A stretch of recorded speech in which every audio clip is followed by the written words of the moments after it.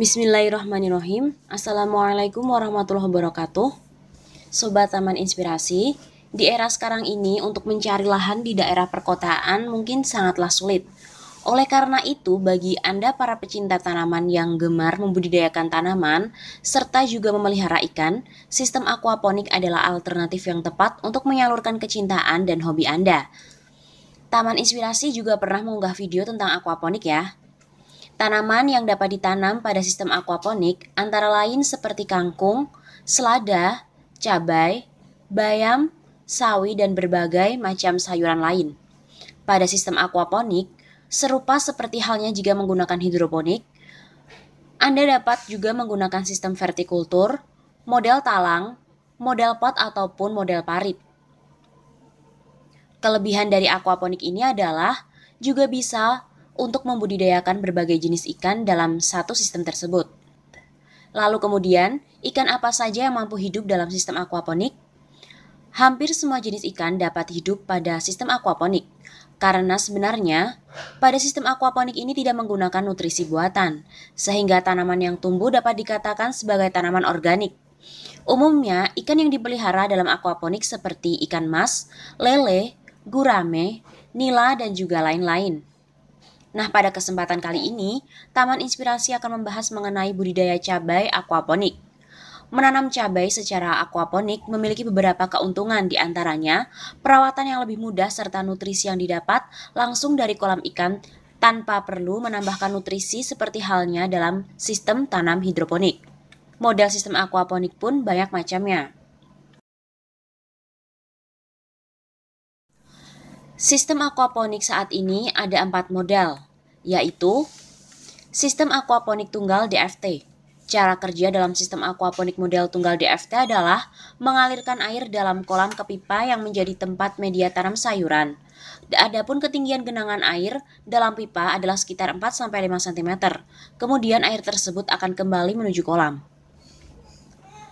Sistem aquaponik aliran atas. Model aliran atas merupakan suatu rancangan sederhana dengan cara kerja yang cukup mudah, yaitu hanya cukup mengalirkan air yang berasal dari kolam menuju pipa yang berdiameter 0,5 inci dan telah terhubung dengan pot. Pipa tersebut diposisikan di atas pot supaya air yang berada di pipa mengucur ke dalam pot tanaman. Pengucuran air ke dalam pot dilakukan selama paling sedikitnya 8 jam per hari, dan air pembuangannya kembali ke kolam penampungan air. Sistem aquaponik pasang surut. Sistem model ini, cara kerjanya relatif mudah, yaitu pertama Anda harus mengalirkan air yang ada di kolam ke dalam suatu bak penampungan yang berada di bibir kolam. Kemudian dari bak penampungan dialirkan ke dalam pot tanaman yang tertata rapi di bibir kolam. Cara pengalirannya tidak dari atas namun dari samping bawah hingga media tanam terendam air dan dilakukan selama 5 menit. Setelah 5 menit tergenang air, kemudian air disalurkan ke dalam bak pembuangan dan terakhir barulah dibuang ke kolam ikan. Sistem aquaponik kolam bertingkat. Sistem aquaponik dengan model kolam bertingkat memiliki cara kerja yang unik, yaitu air dialirkan ke dalam kolam terbawah ke rak tanaman di bagian teratas. Dari rak tanaman tersebut kemudian dialirkan kembali ke kolam terpal bagian tengah rangkaian. Kemudian dari kolam tersebut dialirkan kembali ke dalam pot di sekeliling kolam. Dan terakhir air dialirkan kembali ke kolam yang bawah.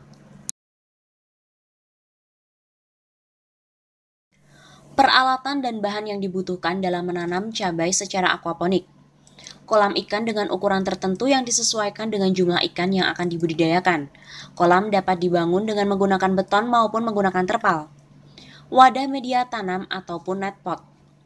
Media tanam yang digunakan untuk menyangga batang tanaman dan menahan akar agar tetap berada dalam wadahnya, seperti kerikil, gravel, rock wool, sekam, dan lain-lain. Benih tanaman cabai, pipa PVC, pompa air dan aerator yang digunakan untuk mengatur sirkulasi air dan oksigen yang ada di dalam kolam.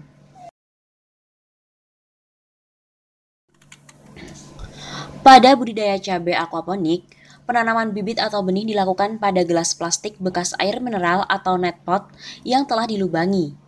Media tanamnya menggunakan pecahan genteng atau pecahan tegel rumah yang sudah dijadikan potongan-potongan kecil. Media tanam yang berada di dalamnya terbilang amat terbatas karena gelas plastik yang dipakai pun ukurannya kecil.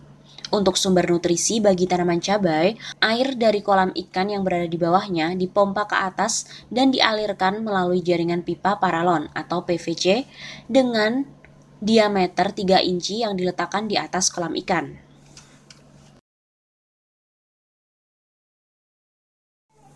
Penanaman. Bibit cabai disemai terlebih dahulu di atas media tanah. Bibit cabai yang sudah berusia kira-kira 1 minggu dan mulai tumbuh daunnya, lalu dipindahkan ke media berisi pecahan genteng. Ketika pemindahan berlangsung, akar tanaman cabai bersih dari media tanah. Maka dari itu, awal pertumbuhannya relatif lambat lantaran mesti banyak melakukan adaptasi dengan media pecahan genteng. Untuk itu, Anda bisa mencobanya dengan menyertakan media tanah yang lebih banyak masih menempel pada akarnya, agar tanaman cabai ini mudah tumbuh lebih cepat. Perawatan. Penambahan pupuk bisa diterapkan pada tanaman cabai yang ditempatkan pada pot, sebab media dengan kandungan unsur haranya pun sangat terbatas. Sisa lumpur kolam dan juga pupuk kompos atau pupuk organik yang sudah jadi merupakan pupuk tambahan yang bisa diisikan pada sisa ruang yang masih tersisa di atas pecahan genteng. Apabila terkena hujan, bisa melarutkan pupuk tambahan ini. Dengan demikian, pupuk kompos bisa ditambahkan ulang secara berkala. Aneka jenis tanaman cabai memang cukup lebih sulit dalam perawatannya sebab adanya hama, khususnya daun yang keriting dibandingkan dengan tanaman lain. Cabai yang berdaun keriting akan terhambat pertumbuhannya sehingga sulit untuk besar ataupun kerdil. Hal-hal yang perlu diperhatikan.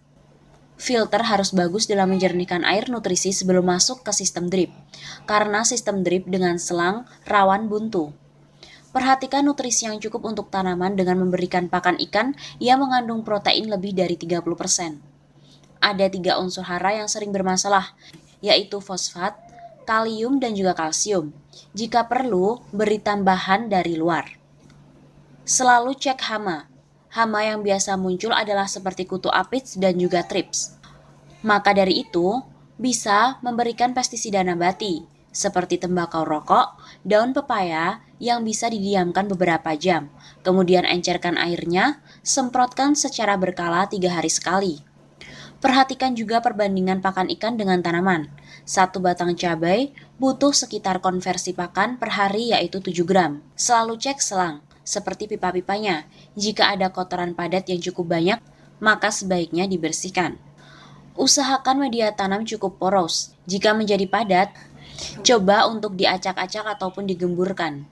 Cek pH secara berkala dengan pH meter, bisa setiap hari ataupun 2 hari sekali. pH yang baik berkisar 6,8 sampai 7. Jika kurang dari itu, bisa ditambahkan dolomit. Jika lebih dari 7, maka bisa perbaiki filternya.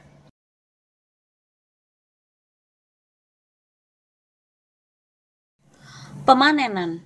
Panen bisa dilakukan pada usia 2,5 sampai 3 bulan, dihitung sejak masa tanam.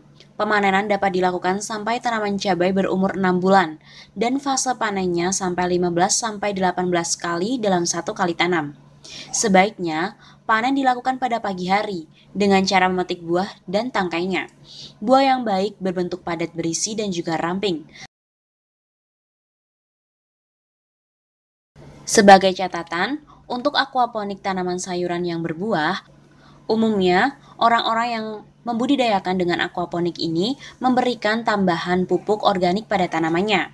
Jika mengandalkan dari air kolam saja, pembentukan bunga dan juga proses bunga menjadi buah akan kurang optimal. Selain itu, perkembangan buah juga membutuhkan asupan yang lebih dari sayuran jenis daun.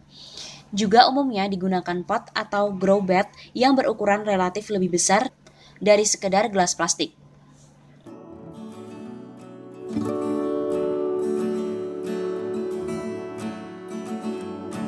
Nah, Sobat Taman Inspirasi, itu tadi informasi tentang budidaya cabai dengan sistem aquaponik. Selamat mencobanya dan semoga sukses ya.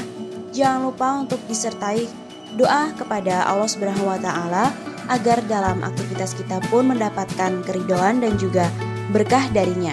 Jangan lupa untuk like, share, komen, dan subscribe untuk mendapatkan video-video bermanfaat lainnya dari Taman Inspirasi. Wassalamualaikum warahmatullahi wabarakatuh.